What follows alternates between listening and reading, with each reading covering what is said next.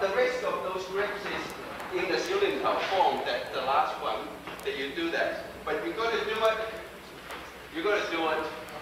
with a step, so you multiply your effect from there. So whenever you step back, always put your weight on the back foot, right? So from here, so you can take, or you can go straight into counter attack. All right? I don't want that. If something grab hold to you with 2 arms, right? In fact, it's easier to get out when somebody get hold of you 2 arms, because most people can only think of one thing at a time. Isn't it right, Jimmy? Yeah.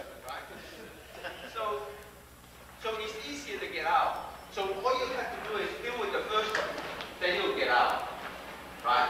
So you don't have to deal with 2 arms, keep struggling with. So you just deal with the first one, then you get out, right? Right. Same thing with somebody grab, this way, right? So with this way, that you get 1 arm out first, right? So use a bit of a psychology thing. Now, say if I do this, right?